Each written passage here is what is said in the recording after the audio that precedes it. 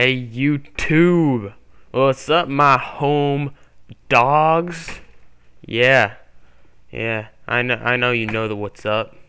What's up is that there's a new tutorial in After Effects. I'm gonna show you what it is. This is on creating dynamic and just pretty much generally totally fucking kick-ass titles. So let's get down to it. Okay, so I'm gonna teach you how to transform something that looks kind of like this. IRB Tezizagriz of my montage. Change something like this into something like this. Granted, this still ain't the best thing in the world, but it's a huge improvement. Yeah, it did create that in like 3 minutes. Shows how much I care about you guys. Take like 3 minutes to set up for a tutorial. Ain't that great? Anyways, yeah, so ain't that just like the best titles ever? I mean, those should have totally been in the Matrix. Anyways, yeah, so I'm gonna show you how to transform this into this. So let's get started with a new composition. Boom. So first thing you're going to want to do is go to your text tool, because usually that's what people make titles with. What you're going on is you're going to want a good font. I'm using Bank Gothic. And just to let everybody know, I mean, I've been seeing people overuse this font a lot. Back the fuck off, okay? Only I can overuse this font. I've been overusing this font forever, and no one else can overuse it but me, okay? So screw you. Anyways, back to the tutorial. You're going to want to turn on this right here. This is small caps. No matter what text you're using, usually capital letters look better in titles than lowercase letters. And what this does is anytime you type a capital letter, it'll have a big capital letter, and anytime you type a lowercase letter, it'll have a small capital letter. So here, let me show you the difference. I'll select the, how about, ooh, Arial. Yeah. So we'll do, first I'll turn it off, I guess. Boom. Grizz. Okay, that looks really pretty crappy. Turn this on and boom, it instantly looks better. Ain't that just amazing? Okay, so small caps turned on, good font selected. Don't overuse my font. I'll find out where you live and do completely nothing about it.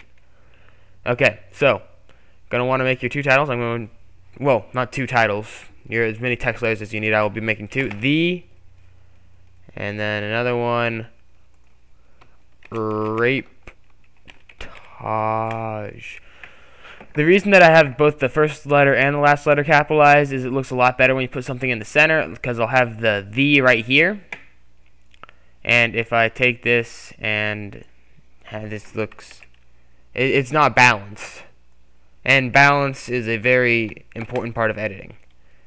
So what we're going to take these layers, we're going to bring up the title action safe. You can go right here and bring it up, or just hit quotation marks button. And put this crap right here. This crap right here. Hell yeah.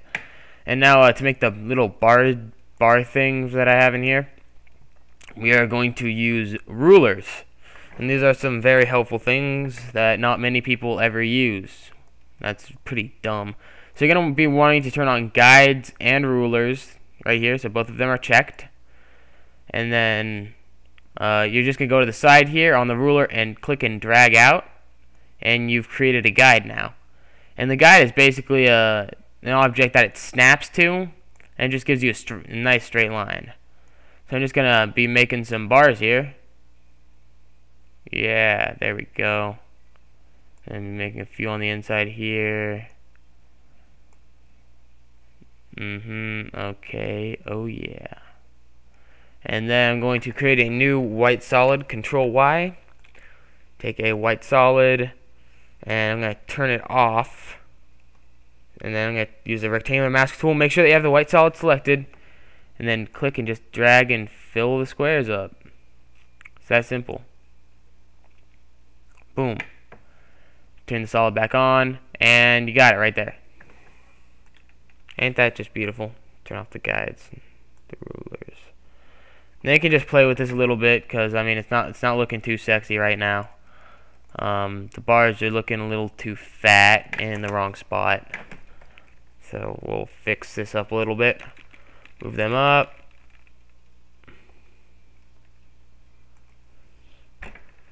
Scale it down a little bit, move it up again.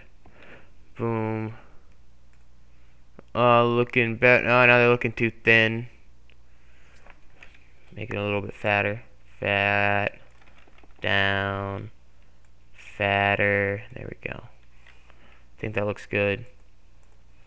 Oh, yeah, that looks pretty decent.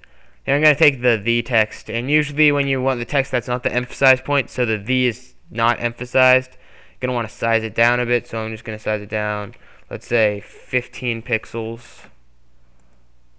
Yeah, there we go. That looks a bit better. So as you can see, we've gone from this to this in very little amount of time. It's just a quick, useful trick that I don't see people use very often. And thought that'd be pretty beneficial to show you guys how to do this crap. Peace out.